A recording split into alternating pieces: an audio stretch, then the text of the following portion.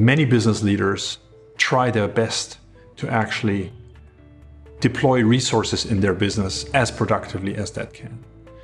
Which means that they're trying to give every business just about as much as they can to help all the BUs in their portfolio succeed.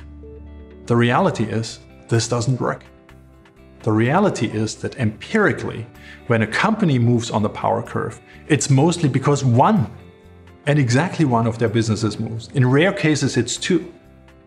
So strategy is actually not about peanut buttering resources across all the businesses you have.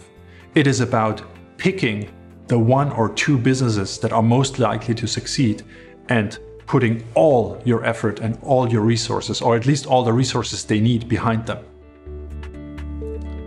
A second big insight was that come September, October, and it's budgeting time for next year, one of the big levers for driving up the odds of moving on the power curve, meaning reallocating resources, is already out of time. Because you can't possibly tell one of your BU heads that next year his budget is going to be 15% less 2 months before the year starts. So, second big realization was freeing up resources needs to actually start much earlier. It needs to start the year before.